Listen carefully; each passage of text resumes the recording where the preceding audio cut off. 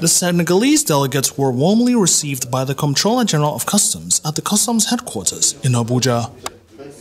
Getting down to business, Colonel Papa Ndaye made known their mission to the Comptroller General, while also conveying warm felicitations from the head of Senegalese Customs Administration.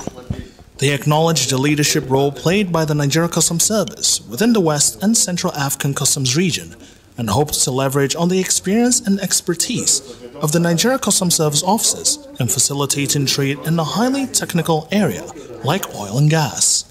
Nigeria Customs Service has a great knowledge in the area of oil and gas. The role of Nigeria Customs Service is practically spelled out within the legal framework that is existing in our administration. They've come to learn from this experience and from the professionalism that is existing in this domain. The Comptroller General let them know that the doors of the Nigeria Customs Service were always open to them, and promised to make available the right caliber of officers and men that would help fashion out procedures that would enable them to meet the challenges of facilitating trade in this highly competitive sector.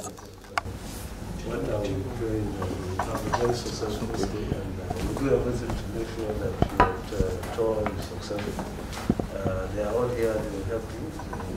You can ask any question you want. We are available to give you an answer. So the exporter shall also collect and complete a bill of lading declaration. A presentation by the National PRO of Customs, Deputy Comptroller Timi Bomodi, gave the delegation an idea of export guidelines for oil and gas in Nigeria. So the terminal operator shall inform the PIA of all scheduled exports and provide all relevant details relating to vessels nomination.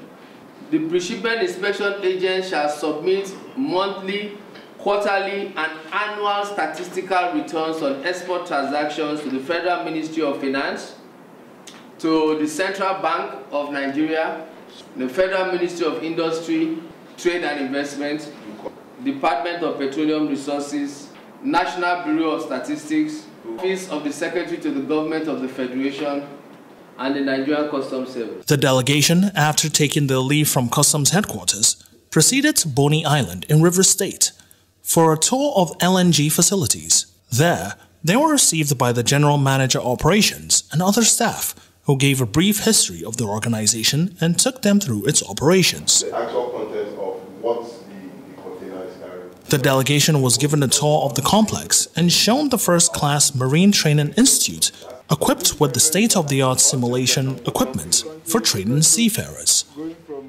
This visit marks the beginning of an era of regional cooperation targeted at staff training and development of customs officers.